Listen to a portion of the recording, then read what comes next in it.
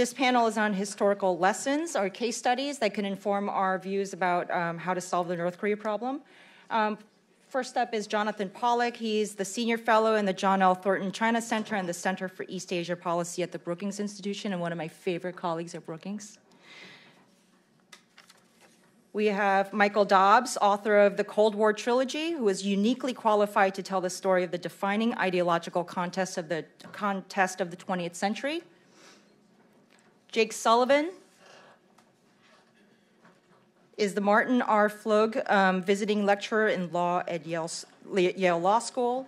And he served in the Obama administration as the National Security Advisor to Vice President Joe Biden and Director of Policy Planning at the U.S. Department of State.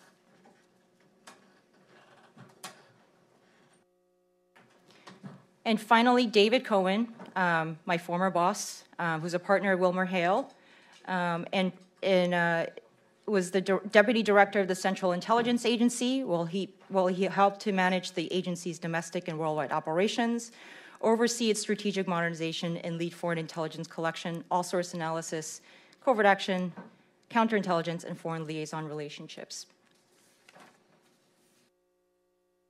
Each panelist will have 5 minutes to make remarks. And following all presentations, the panelists will answer questions from the audience, and I'll be moderating this panel. Over to you, Jonathan. Thank you, Joan.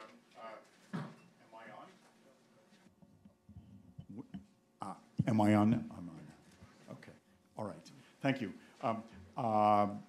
I've been asked to make a few comments on the experiences that we have had, the United States in particular has had, in periodic negotiations with North Korea, and what lessons derived from that experience would or would not instruct us if, under some hypothetical future, we were enter negotiations with them yet again.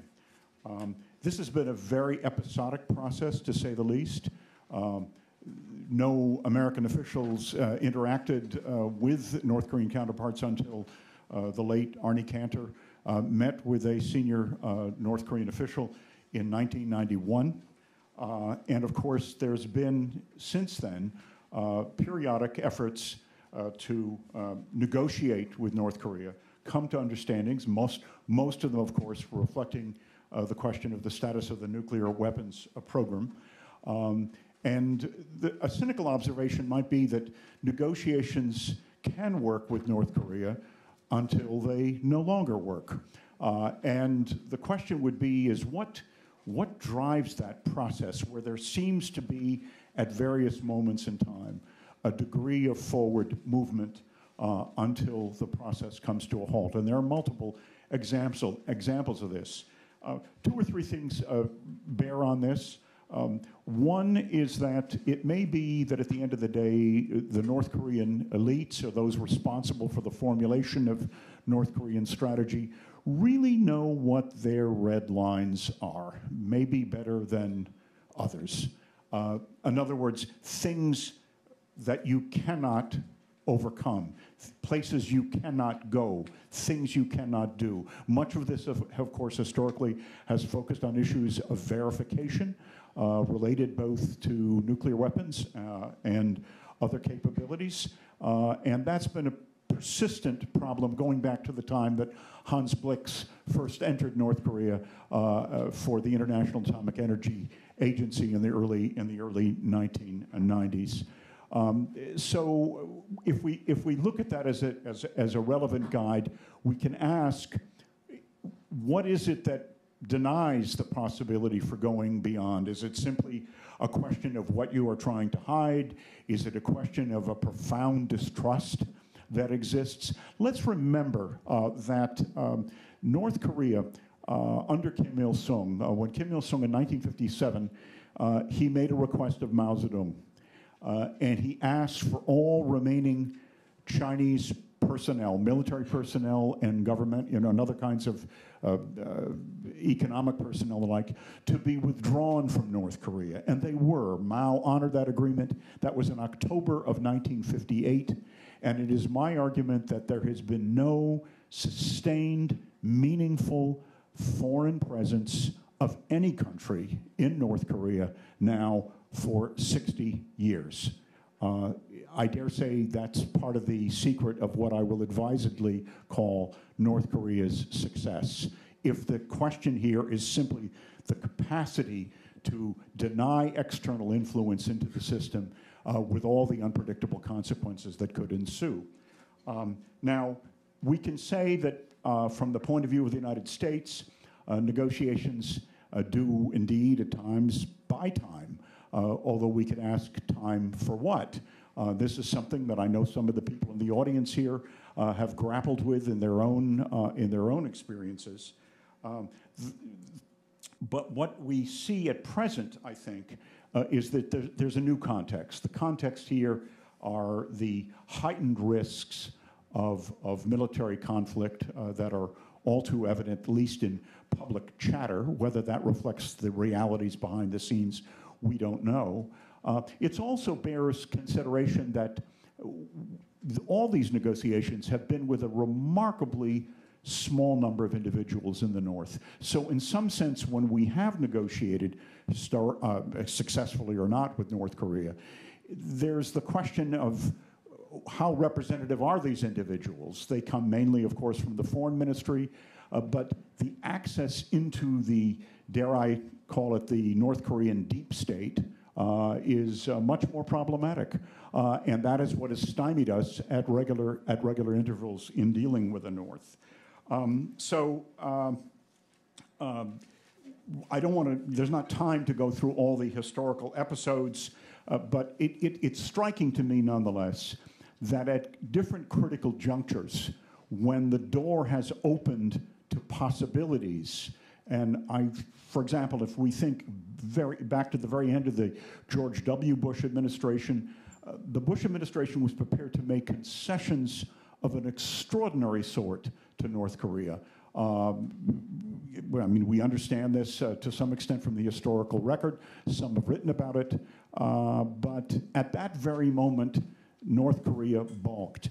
Curiously enough, this coincides with the period where Kim Jong-il was in extraordinarily problematic health. He had had a stroke in 2008. And essentially, these conditions, except for that time early in the Obama administration, when the president certainly tried to see where there was negotiation possible with North Korea, it's been pretty much shut down ever since.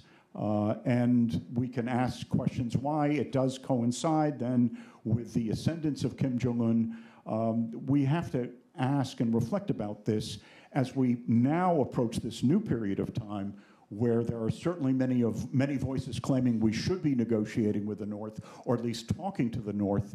We ought to be asking ourselves, what is it that we expect to be an outcome from there? Do we even know exactly what it is we would want from this process, and what kinds of guarantees would there be? So I look at this, given this problematic record, and it's one of the things that makes me rather cautionary about what the possibilities would be here, even as we confront the new realities of a now much more nuclear-armed state. Does North Korea really seek a negotiation here, and toward what end? Those are questions I think we ought to be asking ourselves. We ought to look before we leap, and that may be certainly preferable to something that induces a major crisis, but we have to examine these historical cases very, very carefully, lest we overinvest in that process when the results have proven, so shall we say, spotty. I think I'll end there and welcome your questions. Thank you. Thank you, Johnson. Michael? Thank you very much. Just to introduce myself, I was a former Washington Post reporter. I spent a lot of my career covering the collapse of communism. I was in Russia when the system collapsed. And when I came back, I wanted to write about Cold War, the course of the Cold War. I wrote a book called 1 Minute to Midnight, which was about the peak of the Cold War, the most dangerous moments in the Cold War. And I'd like to share some of my conclusions in researching and writing that book which may resonate with you as we think about the risks that we're running with North Korea. My number one conclusion is that the real danger of war in October 1962 came not from the conscious decisions and actions of the three key players, Khrushchev, Kennedy, and Castro, but from miscommunications, misunderstandings, and mistakes at all levels, not only of the leaders, but also lower down the chains of command. The most famous book about the Cuban Missile Crisis is probably Essence of Decision by Graham Allison, in which he talks about the rational actor model as he described it. When I did my research, what really struck me was not the rational actor, but the irrational actor. And by irrational actor, I don't mean only the irrational leaders, but irrational actors at a much lower level. And this is exemplified for me, the kind of risk we ran is exemplified for me by a story of an incident on October 27th, 1962, which is probably the most dangerous day of the missile crisis. It was called Black Saturday, when there was U-2 was shot down over Cuba. The Strategic Air Command got to DEFCON 2, and at that precise moment, in a completely unrelated incident, a U-2 stationed in Alaska flies to the North Pole to conduct an air sampling mission, atomic air sampling mission, and by mistake takes a wrong turn over the North Pole, and instead of coming back to Alaska, ends up over the Chukotka Peninsula on the most dangerous day of the Cold War. The Soviets send up MiG fighters to try to get it down. Plane runs out of fuel over the Chukotka Peninsula, miraculously makes it back to Alaska, and JFK says, "There's always some son of a bitch that doesn't get the word." And that, to me, some son of a bitch, we can imagine that kind of incident happening in the case of North Korea. Second lesson, the key role that is played by a president that nobody else can play. We hear a lot today about all these wise people surrounding the president, but if you study the ExComm meetings in October 1962, in many cases, or in several key moments, it was one man against the rest of the ExComm, and decisions were taken by a minority of one. It was only one person in that room, in the cabinet room of the White House, who had the broader view. He was not just interested in his department or how we would defend NATO. He was answerable not only to Americans, but also to future generations, and that was JFK. He also happened to understand the risks that I talked about, the risk of an accidental nuclear war. He had had experience in World War II himself. His brother had been killed in World War II, and in this he shared something with the leader of the Soviet Union, Nikita Khrushchev, who had also gone through World War II.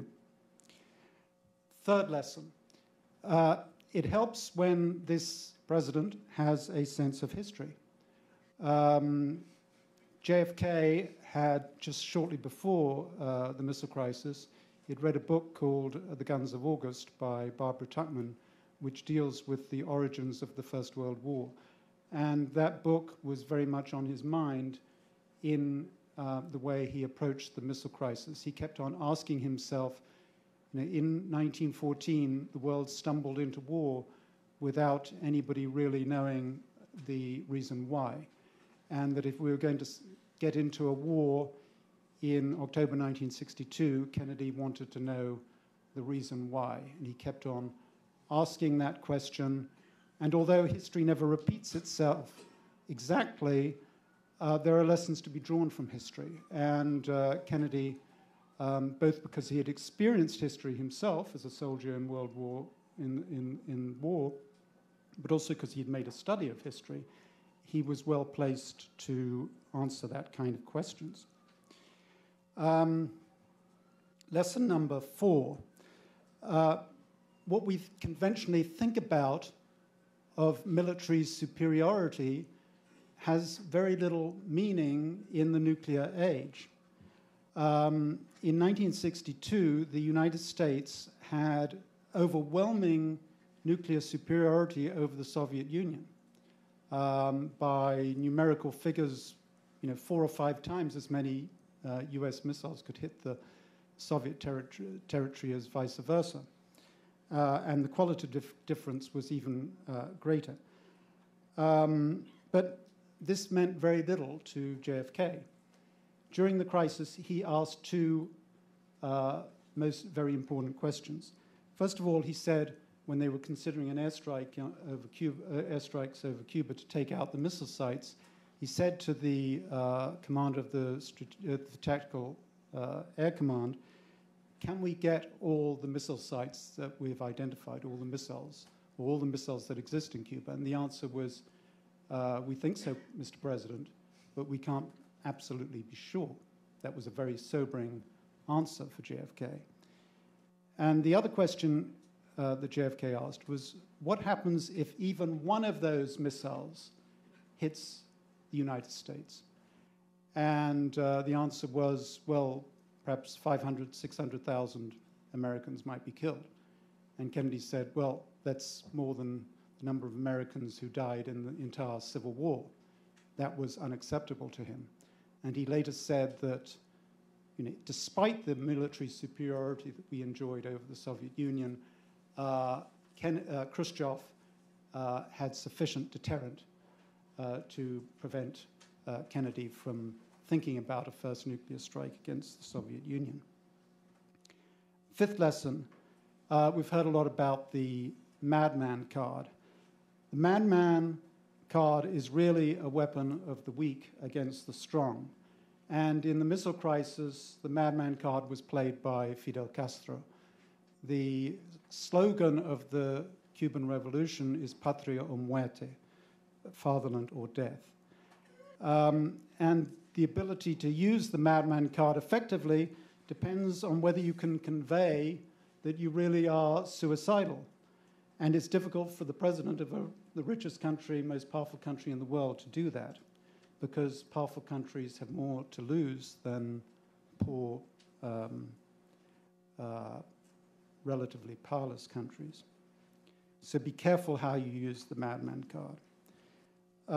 Lesson number 6, danger of red lines. Kennedy had drawn a red line about Soviets sending offensive weapons to Cuba, and he later came to regret that because he discovered that it boxed him in.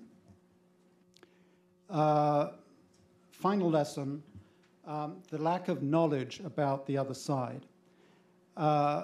When I researched the crisis, and now it's possible to gain access pretty much to all U.S. intelligence material of the intelligence gathering of the crisis, the raw intelligence gathering. And there are many things that we did know, including the location of the sites, but there were many things that the CIA was unable to tell Kennedy. They didn't know about the number of Soviet troops in Cuba. They told him that there were 7,000 or 8,000 Soviet troops. There were 42,000 Soviet troops. They didn't know, he kept on asking about the location of the warheads. We knew where the missile sites were, but we didn't know where the nuclear warheads were. We only found out about that many years later.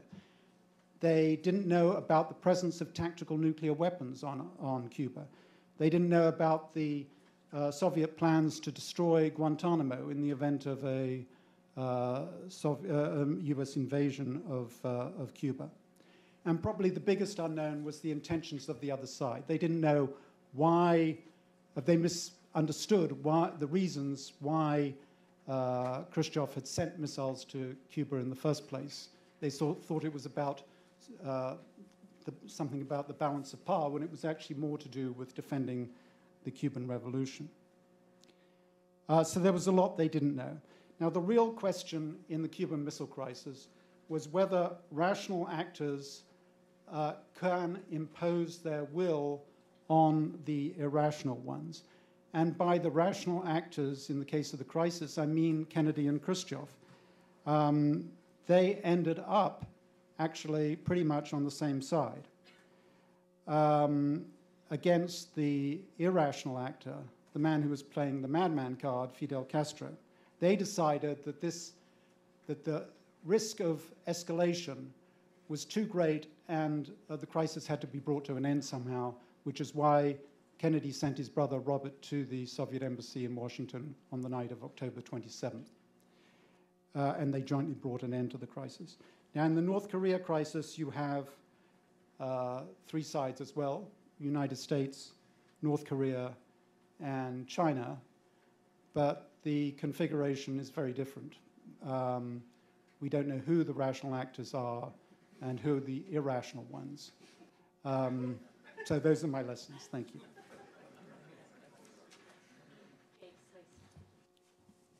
Thank you. I had the privilege of working with... Oh, hello? Okay, cool. He was cutting me off before I said I had the privilege of working with him. He was always fiddling with my microphones.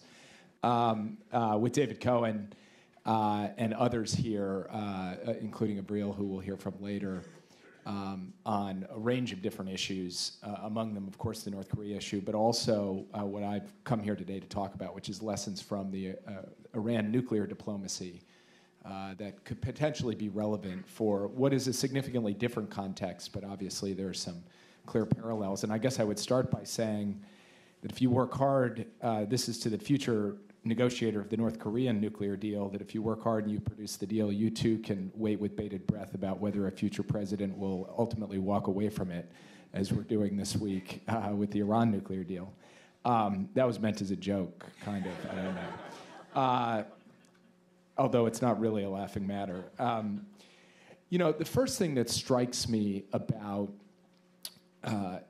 the nuclear diplomacy with Iran, and I was involved in the initial establishment of the discrete channel in Oman that led to the interim deal and ultimately paved the way for the Joint Comprehensive Plan of Action, is that while we spent hours, days, weeks, years in the room with the Iranians and with our negotiating partners, most of the negotiations were shaped by activities that took place outside of the negotiating room. And the nature of U.S. strategy towards Iran in the Obama administration was I think, a remarkably singular whole-of-government approach that was multidimensional, that was the president's top priority, that was driven by the National Security Advisor, bought into by all of the principals, and executed up and down the government.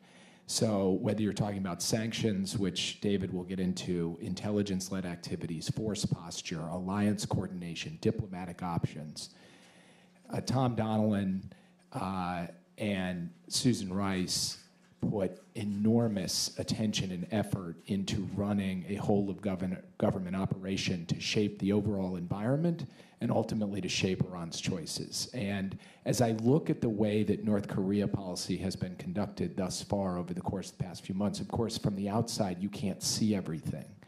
But I think this administration could learn lessons from the op-tempo, the intensity, and the interdisciplinary nature of the strategy that the Obama administration pulled together that ultimately created the conditions under which you could have successful diplomacy.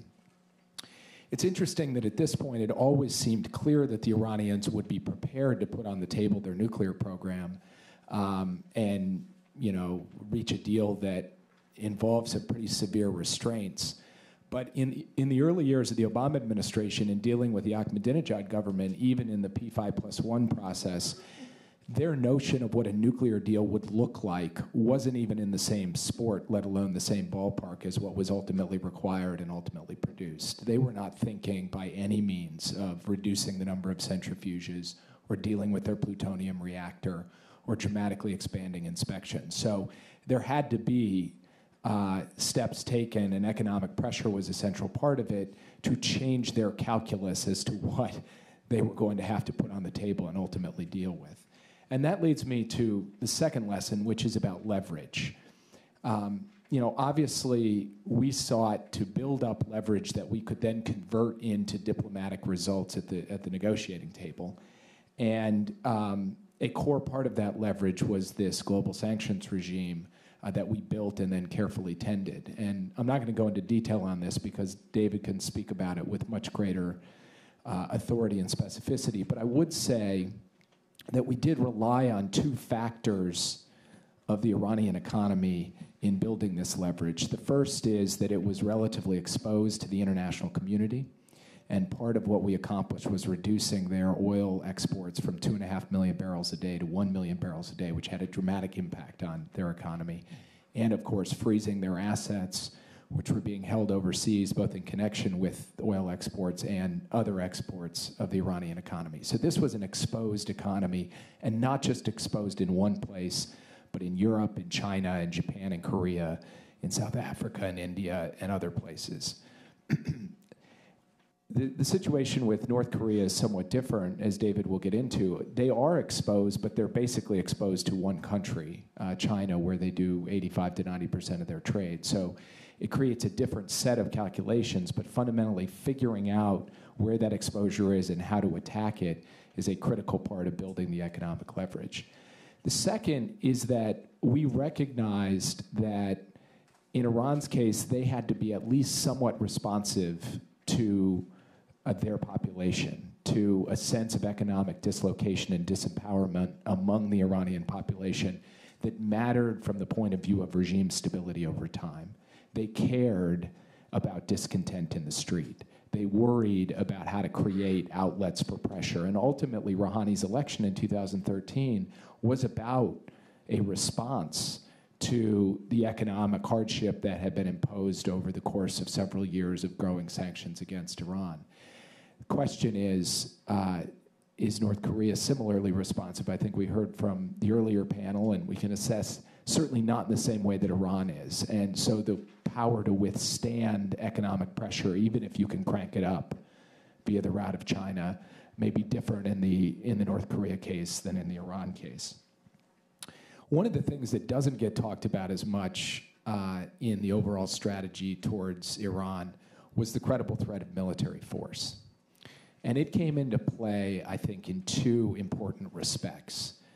The first is that the credible threat of military force, whether by the Israelis or by the Americans, had an impact on the rest of the world agreeing to forego some of their own economic benefits from trading with Iran and signing up to the global sanctions. When Secretary Clinton and others were going around the world basically building this coalition, when David would show up in capitals around the world, one of the things that they could credibly say was, if we don't figure out a diplomatic solution that we will arrive at through the application of economic pressure, we may end up in a circumstance where either the Israelis take a strike or the United States has no choice but to take a strike. That had a meaningful impact on people signing up to this global campaign of economic pressure. Similarly, the possibility that Iran would face a military action, I think, had a meaningful impact on their own capability clock, on the speed with which they were prepared to advance their program. And they were careful not to move too far, too fast, because they didn't want to take some kind of precipitous step forward that might trigger a military response. So I think it had some deterrent effect on the Iranians as well. And that is important because, as David knows better than anyone, sanctions are not a fast-moving tool. And so slowing the capability clock was important to give time and space for the sanctions to be able to work effectively in the Iran context. And we knew that we could, in fact, pursue a credible threat of military force because, first, we had a good sense of where the major Iranian nuclear facilities were. Query whether that's the case with respect to the broader nuclear complex in North Korea. And second, we did not have to worry about the level of catastrophe that would be present in terms of a North Korean response against Seoul or otherwise Obviously, Iran would have some capability to respond to an attack, but a much more limited capability given their place in the neighborhood, what they possessed, and what we and our partners could respond with. And so that threat had a level of credibility that query whether the same is present in the North Korea context. We've heard, I think, over the course of today, and many people in this room know from their own independent analysis that Kim Jong-un doesn't look like he's in much of a mood right now to get involved in a meaningful negotiation. And so lessons about the precise parameters of a negotiation and so forth may not be all that relevant. But what I will say is that having a dedicated bilateral channel that is discreet, that is hidden from view, was a central feature of our being able to reach a successful outcome with Iran. If this had simply been done through the P5+1 process or through a six-party talk process as the analog in North Korea, I don't think we would ever have reached the outcome we reached. We needed a dedicated space to have the conversation, to make the trade-offs, to table the proposals, and I think the same thing would hold true in the context with North Korea. And I know that over the course of years, we've tried to think about ways to maintain some contact with the North Koreans privately, discreetly, quietly. Building those channels, those contacts up into something that looks more like a negotiation over time is something that we've got to try to stick with, even if the odds seem incredibly long at the moment, because any successful negotiation will emanate from that kind of channel to a greater extent than some public formal set of negotiations. The final thing that I would say is that all of the major powers of the world, in the case of Iran, were united on one side of the negotiating table with Iran on the other side of the negotiating table. And what was interesting about that was it took a certain number of chairs to actually seat all of the P5+1 representatives, because you had the 5 permanent members of the Security Council plus Germany plus the EU. That's a bunch of people. The Iranians insisted on an identical number of seats on their side of the table and had to go find bodies, their drivers and so forth, to fill them. But this was a negotiation set up with the world on one side and Iran on the other side.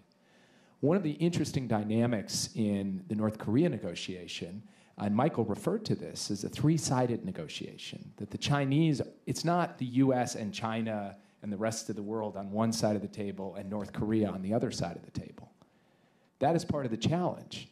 Now, there's a reason for that related to China and North Korea's unique historical relationship, but I think part of the long-term diplomatic strategy cannot just be about going after the Chinese on more pressure to set up a US-North Korea negotiation.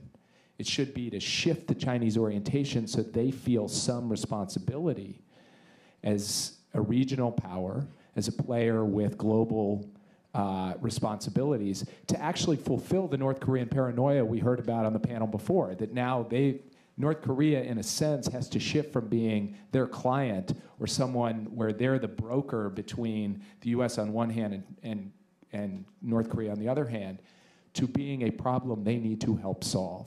I don't think that kind of adjustment is going to happen in the near term, but I think there are seeds that have been planted to that effect within the psychology of some of the leaders in China, and that this has to be a shift that we have to push for over time, because as long as we remain in this three-sided negotiation, I think our capacity to be able to effectively shape the environment and shape the North Koreans' calculus will be inhibited, and we will not be able to make the same kind of progress we were able to make with Iran. So those are some thoughts from the Iran experience that may prove useful if ever we do get back to the table with North Korea.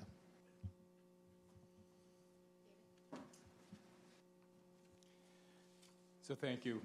Thanks for inviting me. It is on. Thank you. And it's great to work with Jake. Here it was great to work with Jake and in this Iran deal with Avril and with the whole team. So as Young mentioned, I was most recently the deputy director of the CIA. Before that, I was the undersecretary of Treasury for Terrorism and Financial Intelligence. which is a mouthful of a title, but basically I got to oversee all of our sanctions efforts, including the sanctions that Jake was referencing that built up over time, creating the leverage for the Iran negotiations, also the North Korea sanctions, Russia sanctions, what have you. So my comments this morning are going to be focused on the role of sanctions historically and how they can be a part of the effort going forward with North Korea. So first, I think it's important to recognize that sanctions can serve three purposes and possibly a fourth. The three, which I think are familiar to most, is number one, sanctions are essential to reinforce international law, essentially. In a series of Security Council resolutions, whether you're talking about Iran or North Korea, the Security Council has made clear that the testing, the development of a nuclear program is unlawful. The Security Council has demanded that North Korea returns the Non-Proliferation Treaty.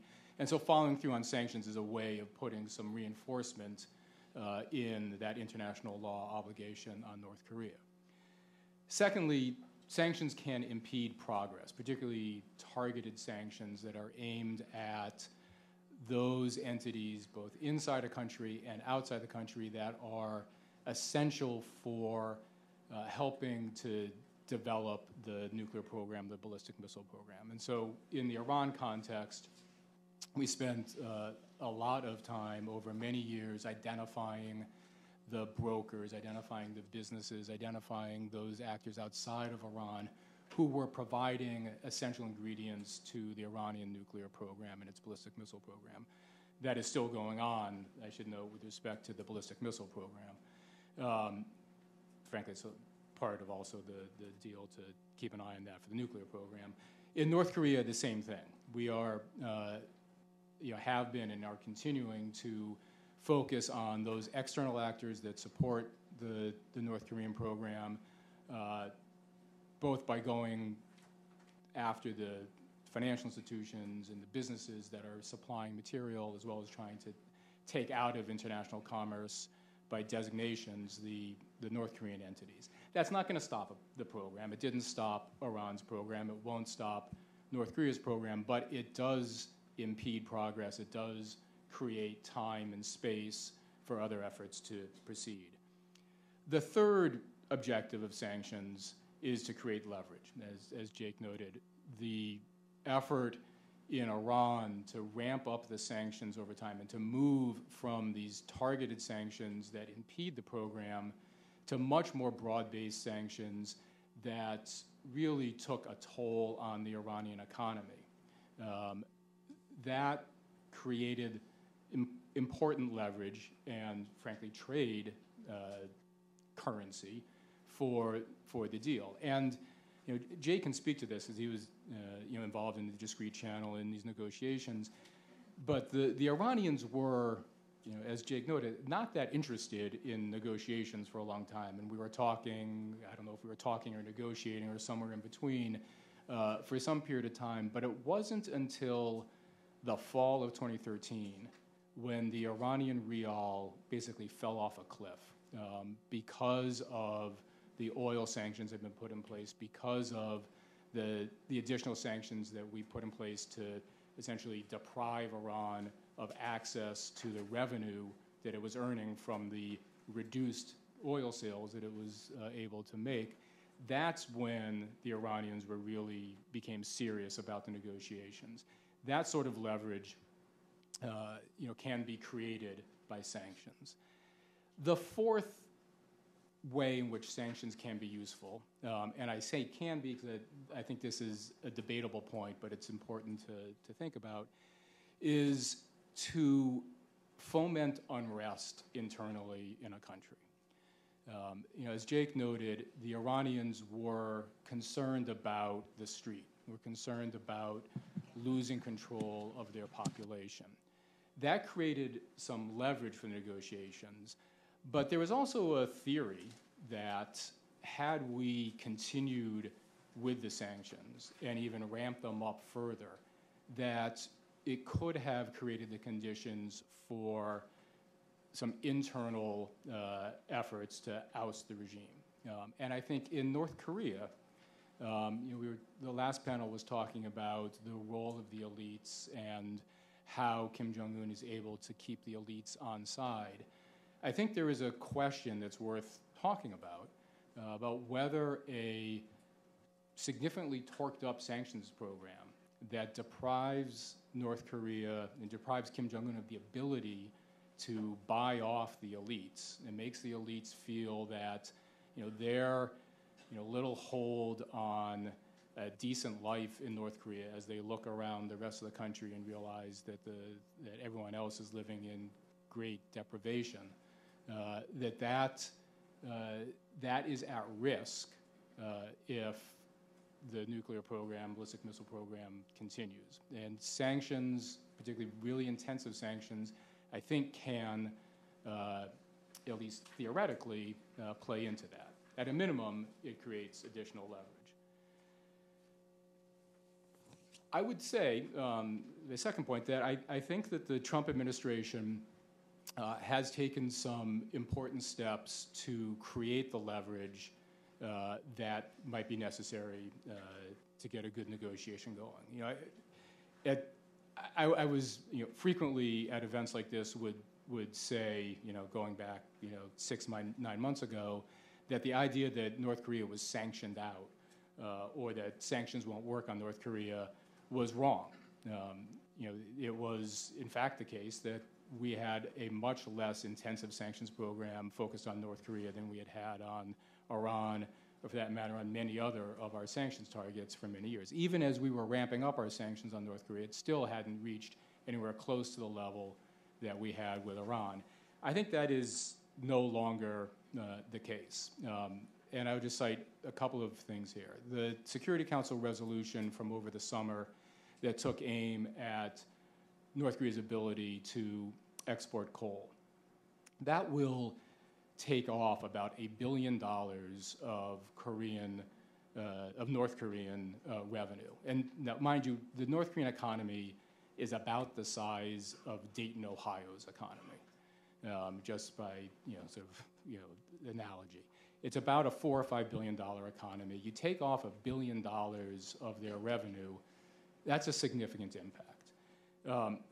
The second really important step was the executive order that was issued last month, in the middle of September, that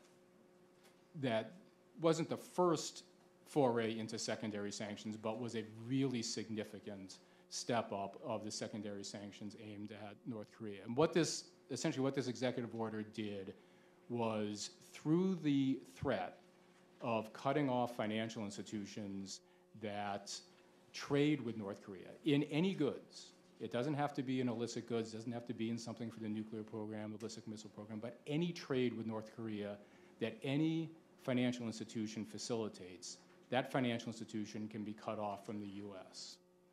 That is an extraordinarily powerful secondary sanctions tool. It is essentially imposing a worldwide trade embargo on North Korea. Because any bank that wants to be able to operate internationally needs to have access to the U.S. financial system. If that bank, any bank, helps facilitate either an import or export, significant import or export into North Korea, they can be cut off from the U.S. That is a powerful, powerful tool, and I think over time we will see having a real impact on North Korea. The other part of this that the Trump administration has taken on is to try to change the Chinese calculus. So over the summer, there was an action taken against a bank called the Bank of Dandong in China, which had been facilitating a fair amount of economic activity with North Korea. And that was I think a shot across the bow to China, saying we are prepared to put at risk your financial institutions if you don't, sort of come on side on this three-part, three-dimensional negotiation, come over to our side a little bit in the effort with North Korea. And then again, this executive order, by targeting financial institutions anywhere that facilitate trade, given that about 90% of all of North Korea's trade goes through China, it is effectively another sort of warning shot at China that their financial institutions are at risk. And you can see the Chinese recognize that, because at the same time that we announced this executive order, the Chinese central bank sent out notice to their financial institutions telling them to draw down their accounts with North Korea and not to take on any new North Korean accounts. They're trying to protect their financial institutions from the threat that they will be targeted by the U.S. So the final 2 points I will make very quickly are, number one, sanctions take time to work. We have an impatience here, I think you can see this in some of the president's tweets, that this problem needs to get solved immediately. Sanctions won't solve this problem immediately. They take time to have an effect, and the steps that have been taken over the last 6 months or so to increase the pressure, that will manifest over a couple of years. And that was our experience in Iran. It took some time for the efforts going after their oil, going after their access to their revenue, for the Iranians to really become serious about negotiations, and frankly for the effect on the economy in Iran to take hold. The same is true with North Korea. Excuse me. And the final point is that sanctions are not a policy. Sanctions are a tool of a broader policy effort. As Jake was saying, a whole of government effort was necessary in Iran. The same is true in North Korea. I think you see some disconnect currently in the administration on this point. You see Secretary Mnuchin, Secretary Mattis, Secretary Tillerson talking about the importance of negotiations, the importance of imposing pressure on North Korea to try to induce a negotiation. You have a president who is tweeting that all these efforts are futile. I think that policy disconnect is a real problem, because sanctions to work need to be embedded in a broader policy construct, and without that, without there being that broader policy construct, it's just punitive action without any, I think, real prospect of success.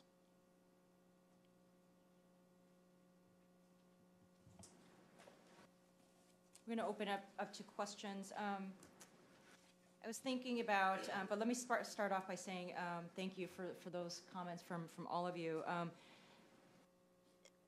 Michael Dobbs, I was thinking about something from your book where you said communism was not defeated militarily, it was defeated economically, culturally, and ideologically. I thought of that quote when Jake was also talking about creating the space, and David was also talking about creating the space and creating the leverage. So I wondered if you think that the idea of maximum pressure and engagement should be flipped around, creating the space, or do you have any thoughts about the sequencing of the types of activities that need to be undertaken, or the conditions that need to be created for negotiations on anything to happen?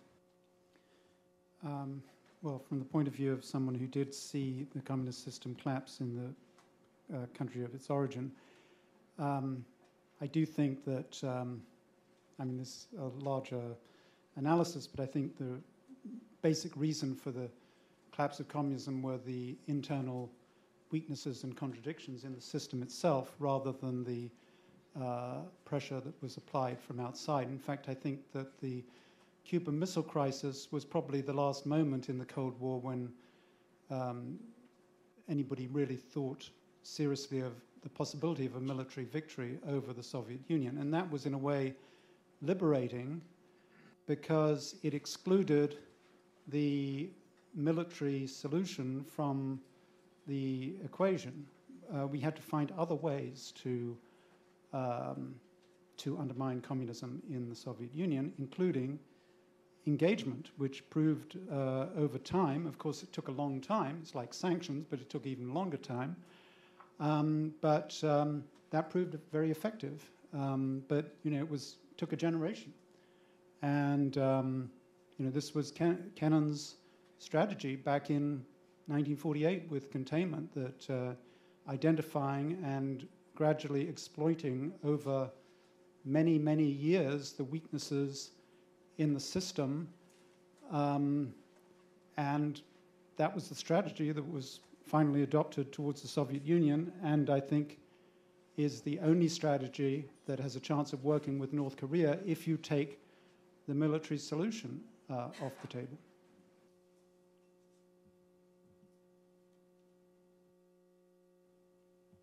We'll take three at a time as we did last time. So back there, in the middle, and then Patricia.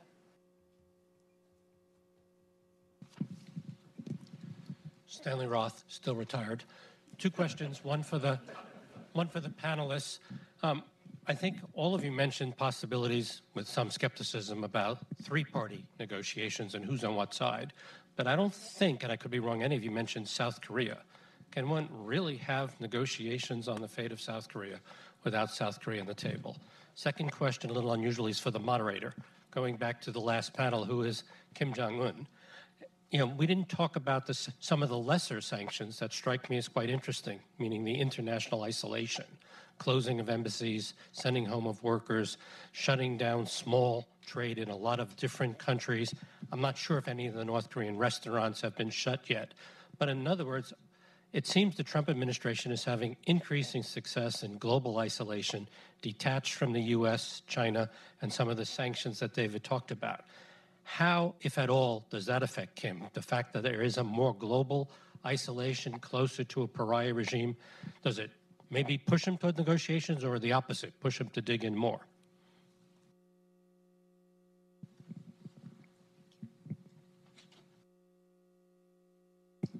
Hi, Patricia Kim, Council on Foreign Relations. As Jake mentioned in the panel, the Trump administration's handling of the Iran deal has real implications for dealing with North Korea. So I'd like to ask, how can the U.S. government persuade North Korea and China that any deal we strike, assuming we can get to the table at some point, will be honored by successive U.S. administrations? Are there measures that our government can take to restore our credibility as a good negotiating partner?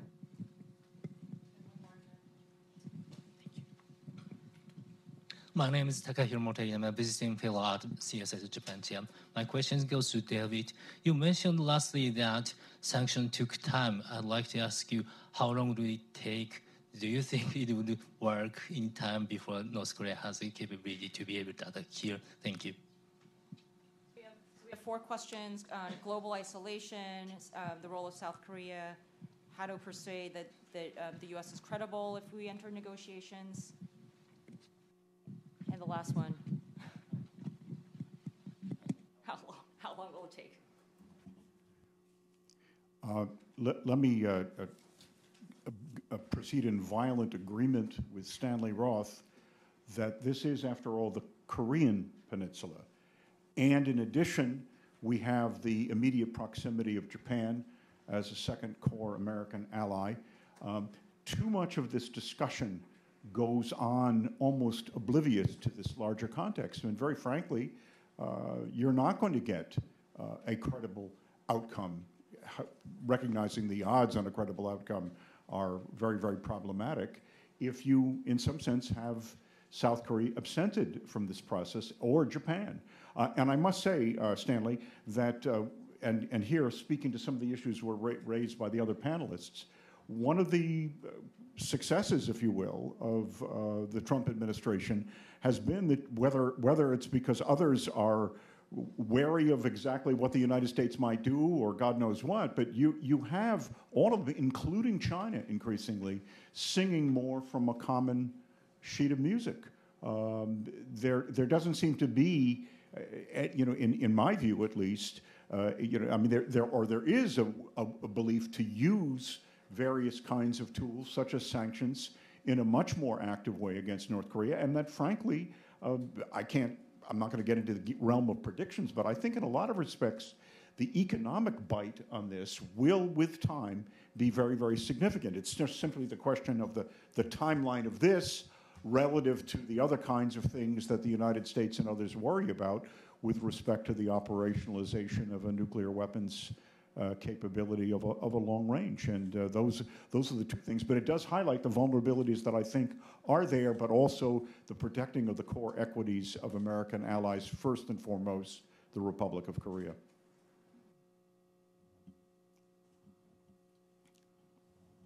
Just on that point, when I referred to the unique role of China, I wasn't suggesting there'd be three-party talks between the U.S., China, and North Korea, only that China joined the same side of the table, in a sense, as the Japanese, the Koreans, and the Americans are on. So, of course, Japan and Korea should be central to this. I would note, as an interesting lesson from the Iran talks, is when we were running the secret channel in Oman, we were not consulting with either Israel, our Gulf partners, or for that matter, in a direct way with our other P5+1 partners. That caused friction over time. It was a challenge for us, and it was a trade-off between being able to ensure discretion and secrecy on the one hand, while on the other hand recognizing that our important allies and partners had equities that we had to take into account. And of course, we didn't produce a final deal without that consultation, but it was something we were very mindful of. So the point I was trying to make on China has more to do with the unique role they play in this context that was not present in the Iran context. I think if you constituted a P5+1 today and started an Iran nuclear negotiation, the Russians would actually look more like China does in the North Korea context. They wouldn't just be one of the team. They would think of themselves having to balance equities vis-a-vis Iran and the United States in a different way. And focusing on that dimension for me is quite intriguing. And I was interested in what Jonathan just said, that the Chinese approach to this may be shifting more quickly than maybe I have perceived so far. On the issue of the interaction or interplay between Iran and the Iran nuclear deal and potential diplomacy with North Korea, I think the premise of the question is very sound, which is if the United States makes a deal with a nuclear aspirant and says, we're prepared to do certain things if you accept certain restraints, and then walks away from it, it definitely directly undermines our credibility, both with respect to other nuclear aspirants or countries seeking to advance their nuclear capabilities, and with our negotiating partners who were asking both to join us at the table and to join us in continuing economic pressure that comes at some cost to them. So there's no doubt in my mind, and it doesn't take leaps of logic to see the ways in which the harm would accrue from walking away from or calling into question the Iranian nuclear deal on any future effort to bring about a stable negotiated solution to the North Korean nuclear question. I would just underscore that there's an even more fundamental issue at play here, which is we have a nuclear crisis that we are spending this morning talking about, the North Korean nuclear crisis. Why would we want to add a second nuclear crisis other than to employ a similar group of think tank people to have a conference maybe tomorrow on how we have terrible options with Iran because we don't have the possibility of a negotiated solution, so what the heck are we going to do?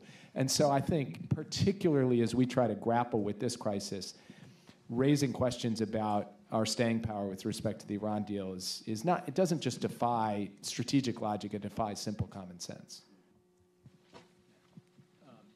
So let me try and tie together three different questions into one answer, which is that the North Korean economy is vulnerable. So I mean, Jake made the point that one of the advantages we had in the Iran context was Iran was out in the world. And so there were a lot of places where we could squeeze the Iranians in various ways, and we took advantage of that. Took a lot of work, a lot of travel around the world. But we got the Indians and the South Koreans and the Europeans on board, what have you.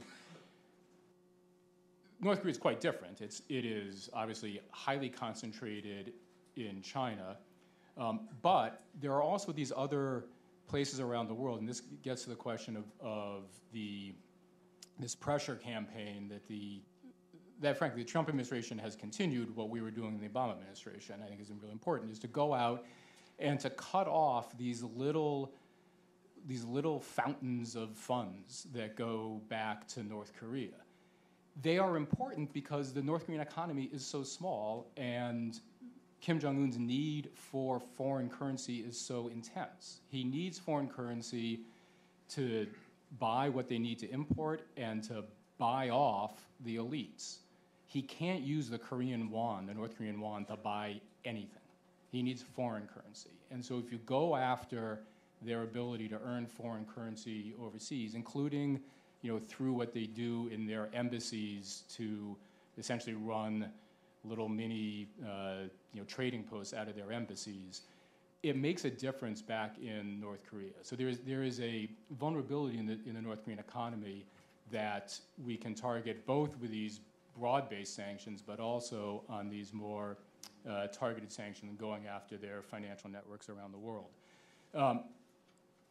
Related to that, though, is the point that Jake was just making. We need our allies to work with us on this effort. We need China in particular, but we need others around the world, the same as we needed them in the Iran context. For them to do that, they need to bear cost. It is painful in some respect, particularly for China, to change its approach to North Korea and to put pressure on the North Koreans. If they wanted to do it, if it was painless, they would have done it a long time ago. To get the Chinese on board with this, in the same way we got the international community on board with Iran, we need to be able to tell them that there is a better outcome, that we are actually serious about a negotiated resolution here. If they don't believe that, if the Chinese in particular don't believe that we're interested in negotiation in North Korea, it's going to be that much harder to get them to bear the cost of putting pressure on the North Koreans. And that is one of the real dangers of backing out of the Iran deal, is that we will be unable to credibly tell the Chinese and others around the world that they should bear this cost because we are actually interested in a non-military solution to the North Korean nuclear problem.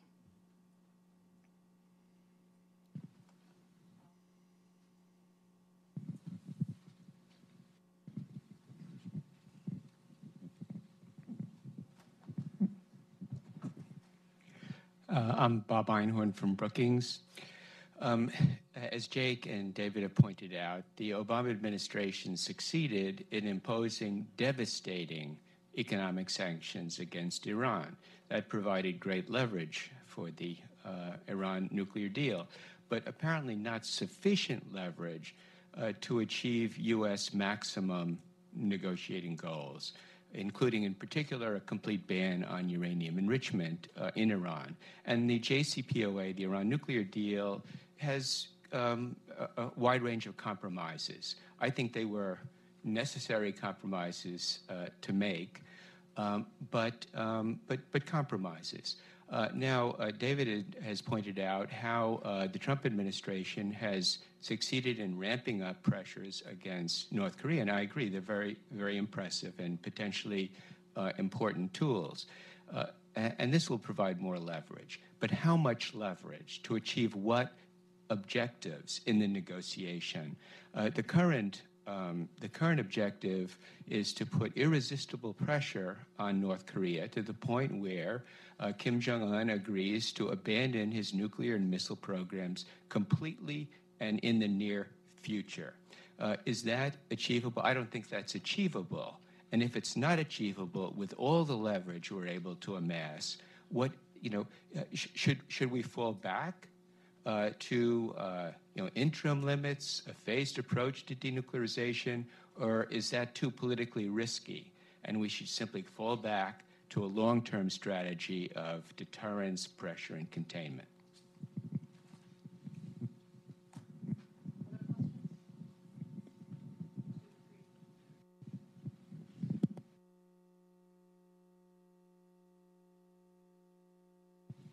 Thank you. It's very interesting. Could it be said that I'm a student? Could it be said that Israel pre-67, where it was very economically weak, could be comparable to North Korea? For it got its nuclear weapons and was able to hold itself back even through conventional means, but still had the backbone of those nuclear weapons, and it succeeded. So the North Koreans could also make that bet.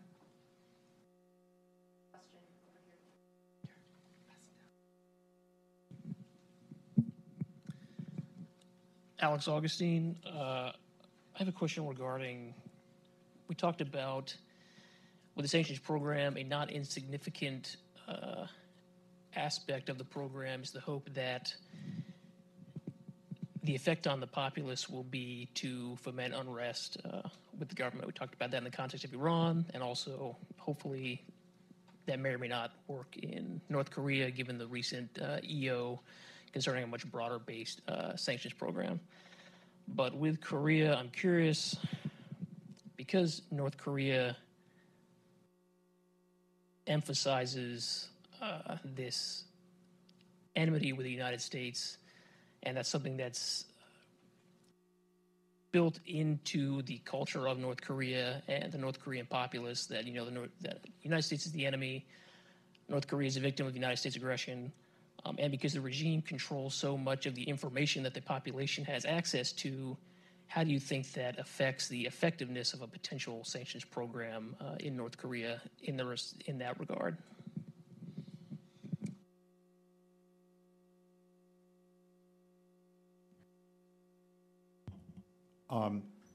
North Korea likes to gather enemies. They have many enemies. The United States is only one of them. In fact, at the present time, the only major power with whom North Korea interacts on any kind of semi-regular basis is Russia. They're not dealing with China. They certainly are dealing with the United States on any kind of a credible basis. And Japan's relations, although Abe at different times has flirted with the idea of trying to resume the return of the other abductees, that's pretty much shut down right now because of all of North Korea's missile and nuclear activity and direct threats to Japan. And of course, then there's South Korea that, frankly, the North Koreans have stiffed, despite their incentives to do it otherwise. So, it's an odd juxtaposition, but granted, naming the United States as a primary adversary, I get that. That's been a sustaining element in North Korea from their very origins. It's a threat-based system. But, I think that the pressures here come from multiple channels. I mean, because there's the question of, are they really, in essence, shutting themselves off from a whole variety of prospective relationships, or because of their own wariness? I mean, very frankly, the North Koreans have openly now, in very authoritative ways, begun to talk about China as an enemy. And let's not lose sight of that. North Korean nationalism is extraordinarily intense, and it's certainly well practiced over the decades. And so that's kind of where we are at. If I could turn just to Bob's question very, very quickly. Bob, it is my reluctant conclusion that, where we will be, frankly, in a way not unlike what George Kennan talked about a long time ago, is in a long-term containment and deterrence policy vis-a-vis North Korea. I'm not trying to compare North Korea per se as a system. It is remarkable in its own right, just given what a modest society or regime we're talking about here. But I think that that's what we have to keep our eye on, that ball. It doesn't mean that in some contexts we wouldn't talk to North Korea, but I think that the first and foremost goal has to be a strategy of inhibition by all means practicable, but short of the onset of war.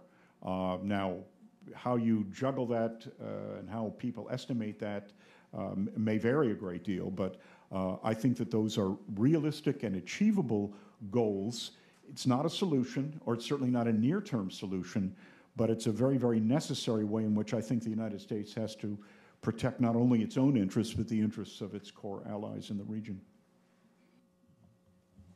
Just on, Bob, your question really hits, it's where the rubber meets the road. And going back to the Iran context, which, of course, Bob knows well because he was a critical part of the early phases of those negotiations, we had the benefit, when you think about the clocks, the capability clock of Iran versus the sanctions clock of the United States, to have advanced the sanctions clock to the point where there was enormous pressure on Iran before their capability clock had reached a truly critical juncture. I think part of that is because they slow-walked their program for the reasons that I said, whereas North Korea has been racing forward pell-mell.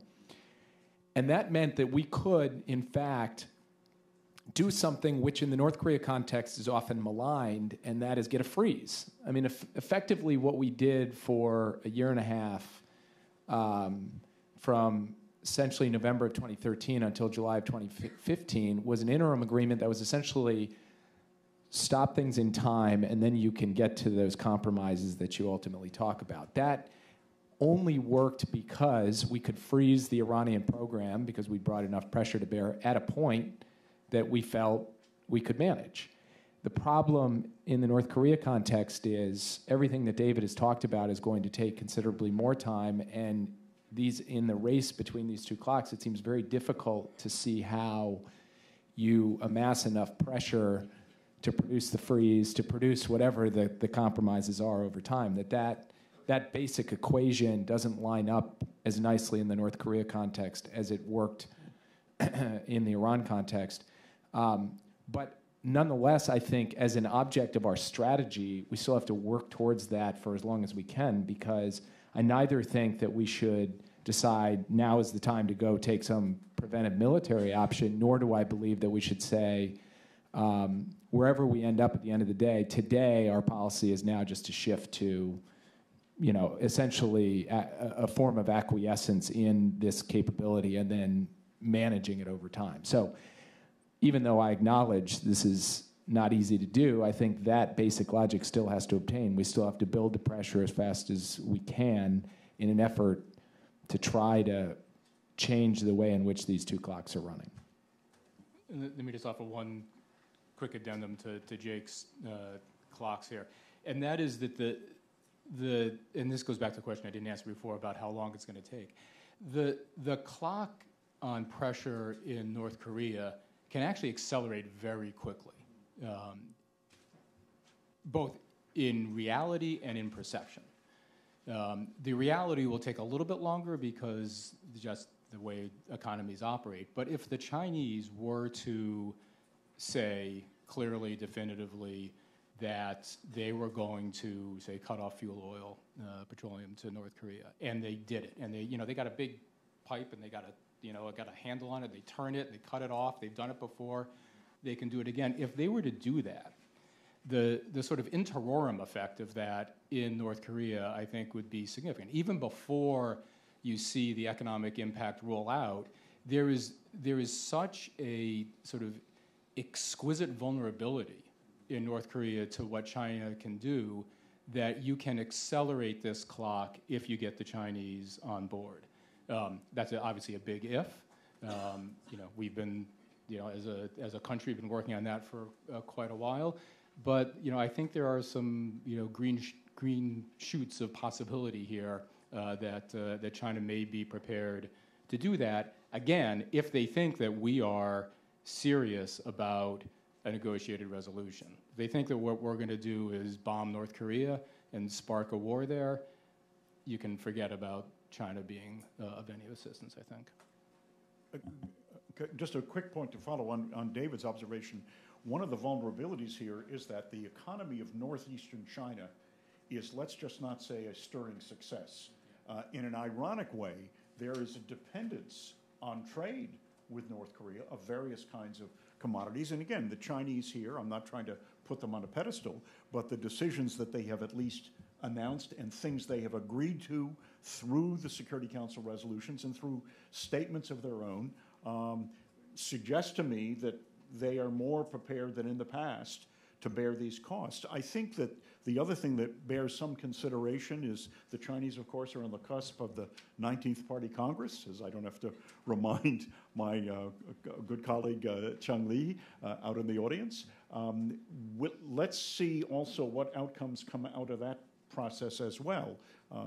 It's not to think fancifully about this, but it's just in a very ironic kind of way. China has a vulnerability here that we tend not to weigh just simply because China seems to have this disproportionate role in the North Korean economy.